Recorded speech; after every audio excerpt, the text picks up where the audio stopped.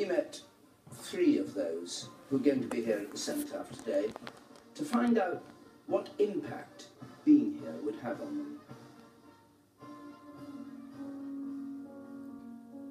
I think it's a real honour to have been selected to take part in Remembrance Sunday. Granted, it will be a very emotional day, as it's an opportunity to remember those that you've served alongside, that have been lost. I'm so privileged and so proud to be celebrating this day, and I've been doing this for the last 22 years. It's an amazing feeling to be taking part in Remembrance Sunday, because it enables us not just to think about who has passed, but also what they have given. Ever since I was young, I've always wanted to join up into the military. I joined the Navy last October, and I chose it so that I could go travelling around the world. I have a lot of serving family members who've had very successful careers. I'm very proud of all of them, so I saw it as a privilege to follow in their footsteps and serve my country. It was my dream since I was young, and I made it, and I'm proud of it. My first operational tour was in Afghanistan, Camp Bastion. It's what I signed up for, and so never as my job felt like it had more of a purpose than when I was serving out in that environment. I have served to Bosnia once, Sierra Leone twice, and in Afghanistan 4 times so far.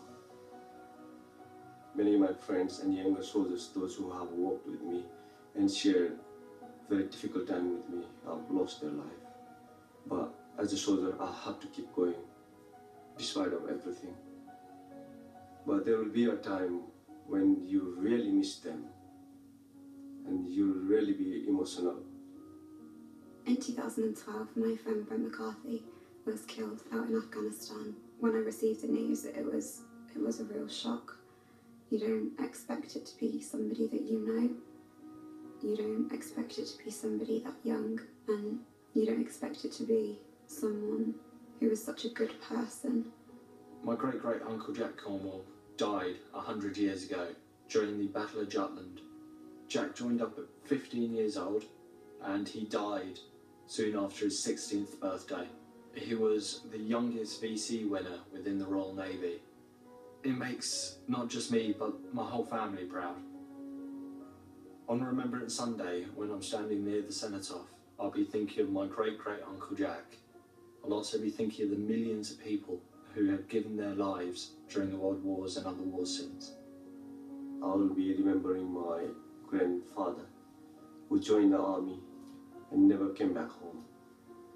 As well as I remember my close mate, Colonel Sergeant Kishnadura, who I lost in Afghanistan, as well as all member armed forces who have sacrificed their life. I will be thinking about Brent.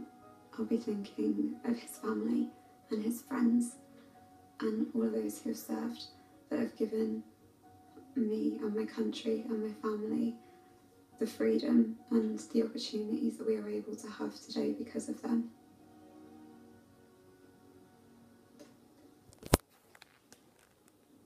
Just 3 of those who are going to be here on parade today.